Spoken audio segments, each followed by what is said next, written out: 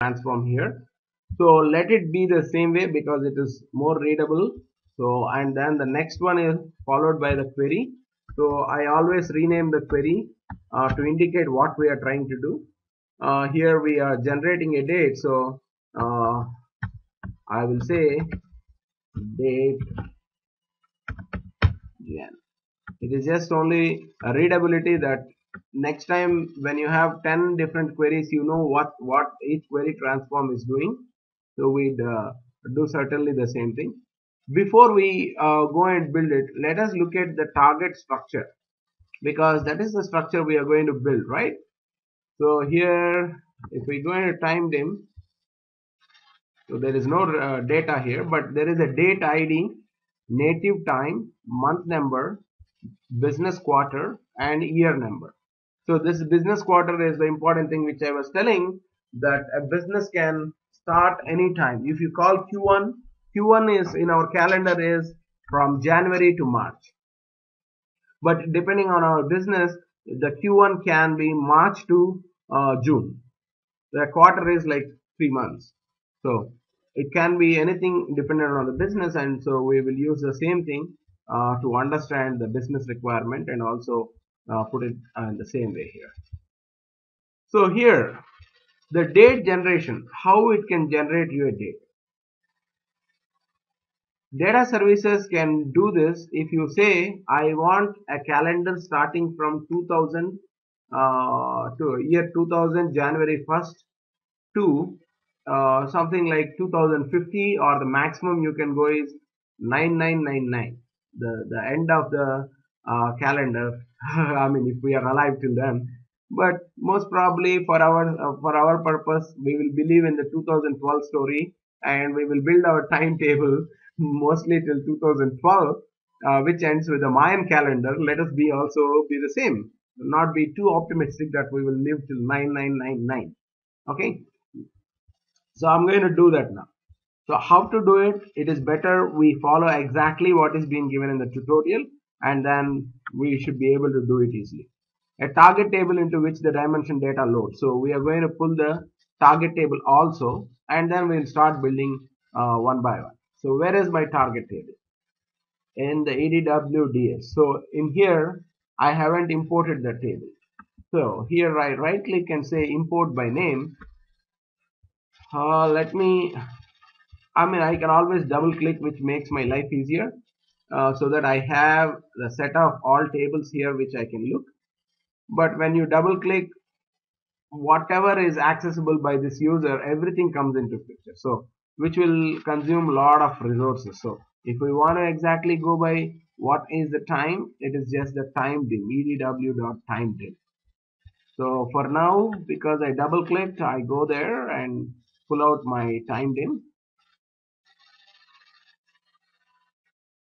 It should be in EDW, so I don't see it here. EDW is a new schema which we created, and I'm using clouds as my user that I logged in. So I don't think it is able to get there. Let me see, in the other way is import by name, and it is time underscore day. Oh, it worked. So he has access, or it is only like we are not able to see the table in the list, or it could be there, which my eye cheated me. So we go here and pull out the time dimension as our target. Why we need to pull out is, always we will make sure that whatever we are doing will be in the required format, that is required by the target table. So we have to maintain the same structure, right? Our target table in data warehouse is fixed. You can't actually do anything about it. So we did the same way, and now you go to the schema output, and here you do all this magic. The date generation can be done here. So we go here, and here is the secret. So whatever the start date you want to select, you can select. But as I told you, I am an optimist, but not too too optimistic. So I would put at least maybe the day we got independence. That's the best thing to start our life with. So, so 1997 0101, and I have faith that we are going to end our lives in 2012. If not in between 2012, maybe at the end of 2012. So let me put it as 1231. So the increment, how you want it to maintain is up to you. It can be daily, it can be weekly, it can be monthly. Why they have put monthly and weekly? Some of them want some. Sometimes you may have to build a summary table. Why you need to build a summary table? There comes performance when you have 50 or 60 years of data in your data warehouse. So currently we don't have that much of data, so we'll put it as increment as daily. Rank, join rank, it is not very useful at this certain point, but join rank can be used if someone is a powerful database user. You know what join rank is. Join rank is nothing else than the priority we are setting. If you say in the story, my hero has a priority, when you ask him to select what you wanted to move, which data you wanted to move into data warehouse, or which data first you wanted to get loaded into your truck to move into data warehouse, surely we will say, get the smallest box from my source safe where I have at least 2 kilos of gold. The data is small. When the data is small, you better put it as a join rank 1, so that that data will be pulled into data services memory first, and rest of them will be joined to that to increase the performance. In the current scenario, it is not very much required, but there is when two tables that you are joining, a join rank can play a good value there. So if you are asked to tell, do you want to carry the gold first or some other kitchen articles or items first, cutlery items, then it depends on the truck size. First you'll move the gold and keep it there, and the rest of the associated things will come little later. It's the same. So here we have picked up a date saying 1947 to 2012, and we will use the same thing here. So here comes the important thing: how to generate a date ID. Let us see what the tutorial says for us to generate a date ID. Surely you'll have to apply some functions here. So to define an output in the query, you can anytime go and read all this. You can read through, but the important thing is, see here, date ID. He already mentioned in the spec that he is going to use the Julian date. So there is a function called Julian. If you ask me a little bit of history about Julian date, don't worry about much about what is the Julian date. It is generally, as I told you, a century back, somewhere in 1940s or 30s, there happened the calendar has uh, there was a Greek calendar and an English calendar. There is 1 week difference in between them. So if you say 1947 January 1st in English calendar could have been equal to 1946 December 15th in the Greek calendar. So there occurred a 10 or 15-day gap. I remember it as a week gap. So that is about the Julian date. But if we wanted to look more on that, we can always wiki and then look for it. But let me not deviate from the topic. Let us build the time dimension table. So here he's asking me to use this function. So I'm going to do the same. Here I put Julian, and the input date is this. That's it. And the native date. So native date is asking me to convert the toChar and extract only year from it. I don't need to, okay, it's not the native date, it's actually year number.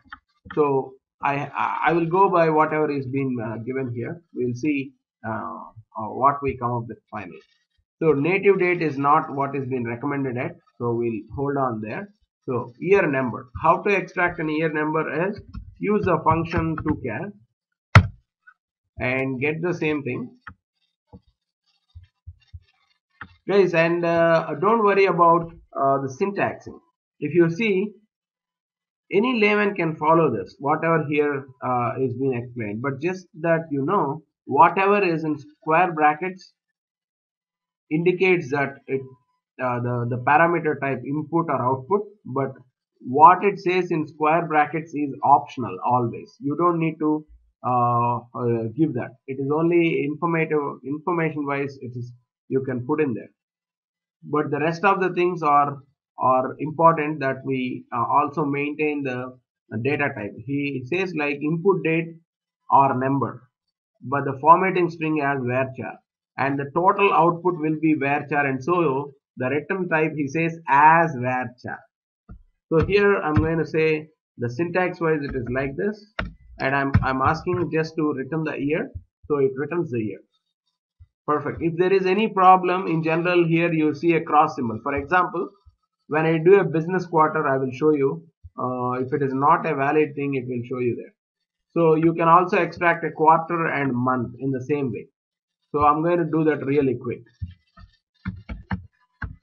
So if you put up the right spelling here, it picks up automatically, and you can click on this, drag and drop here, and there is no format that is required, because it is going to return an integer saying this is a first quarter, a second quarter, a third quarter.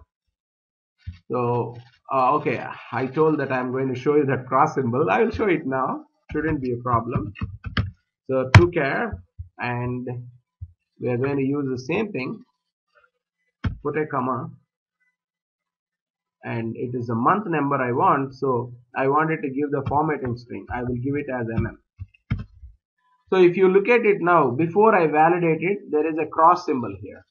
So if something is wrong, if syntactually something is wrong, this cross symbol will not go away. So that's how it is. And finally, the native date.